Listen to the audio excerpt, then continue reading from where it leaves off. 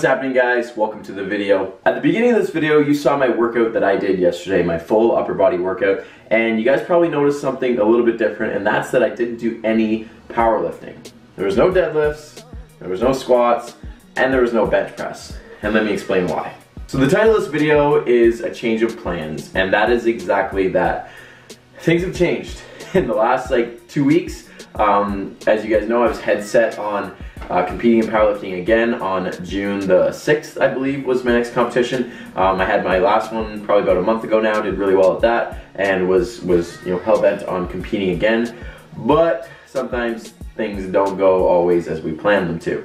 So first off, I've been plagued with injuries the last 3 to 4 weeks, and I'm not really sure why, but I am having to step back from powerlifting because of that. So the first one, which you guys have been following me for a while, you know my knees have been bugging me, and that was from squatting so heavy. I've been dialing back on squats and been doing more stability stuff, some single leg work, mobility, and then doing high bar squats versus low bar. So high bar, for those of you that don't know, the bar rests on your kind of upper traps and you're very upright when you squat, versus low bar, it rests kind of lower on your traps, rear delt area back here, and then when you squat down, you're a little bit more forward. And ever since I changed from squatting high bar versus low bar, my knees have not hurt at all. Obviously, I'm not as strong, but right now I need to focus on my health, Operation Health. We're still doing that, and my knees feel great. So that's one thing that's been plaguing me, as you guys know. Next up, the last 2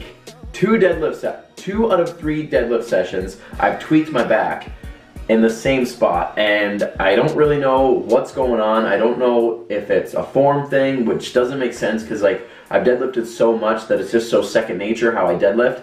But it would have been 4 weeks ago now, I was doing, I don't even know what it was sets of 3 with 400 and something, and on the second or last set, I felt a little twinge in my back, and whatever, I didn't think it was too crazy, but the next day I was really hurting and I was tender for a solid 2 or 3 days. And then the week after that, deadlifts were fine, no pain at all. And then the week after that week, it did it again. So I know that week I was doing 435 for sets of 3. I think I had 8 or 10 sets, and it felt great up until the 6th or 7th set, and it just I felt it, and I was like, not again. And sure enough, the following days after that, I was pretty sore. So my lower back, and it's still kind of bugging me, so I've had to lay back on deadlifts. So squats are gone because of my knees, deadlifts are gone because of my back, and then most recently I was doing box jumps at the gym, and I was going for a pretty decent height, and I got my toes on the top of the box, so I had to stack 2. I was going for 50-inch box jump. I had to stack 2 boxes, and they're decently heavy, so I thought they were going to be sturdy, but turns out I was wrong. I got my toes on the top, and then as I planted, obviously I wasn't fully on there, so then my weight was behind me, and then the top box kind of kicked forward, so I went backwards and I landed on this wrist, and it was really sore. So this was this past Saturday. Today is Friday, May the 4th. So this past Saturday, I did that. The Sunday, I was sore, but wasn't too bad. But Sunday I was supposed to bench like I normally do, and I couldn't do that. So I laid that off, and then so that was Sunday, and then Monday it was really sore. The first 4 or 5 hours of my day, it was throbbing sore, and I was like, oh man, this sucks. And then Monday, Tuesday, Wednesday, still tender, and even today, it's still sore. So I went last night and got it x-rayed, and I didn't fracture or break anything. It was just a soft tissue thing. So it's right here where it hurts, and then it kind of comes back behind my wrist. So I just got to rest it up, and hopefully it recovers here soon. As you saw from yesterday's workout, I can still do upper body. It's just anything pressing I can't do where the pressure is on the palm of my hand. So obviously any chest press, shoulder press is a no-go. Probably curls even. Well, I guess I could do hammer curls, but any curl would probably be bad news. But like you guys saw, I can do chin-ups, rows, triceps, all that stuff, even the farmer's handles, no problem.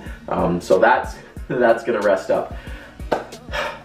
And then I don't want to talk about it just yet, but there's some new plans in my head, some stuff I'm working on, stuff that I want to bring back into my training and my life that's kind of going to reflect how my training is, because it's very different from powerlifting. So I feel like you guys are like, oh my god, you flip-flop training so much, but sometimes you gotta just go with the punches, guys, and if your goals change and your vision changes, like, don't get addicted to like, oh, I said I was going to do powerlifting, so I have to do powerlifting. If that's not where my heart is, I'm not going to do it, and if that's not what my body is letting me do, then I'm definitely not going to do it. I'm thinking long term about my career, about my body, about my health, and if I can't powerlift right now, that's okay. I'm going to still be able to lift decently heavy, you know, with a good resistance. It's just not to the point of where I'm hitting like 1 rep maxes and PRs all the time, because my body just, for some reason, the last little bit can't handle it, and my new goal / venture is not geared towards hitting a 1 rep max. So anyways, guys, hope you enjoyed this little update as far as my training and stuff is going.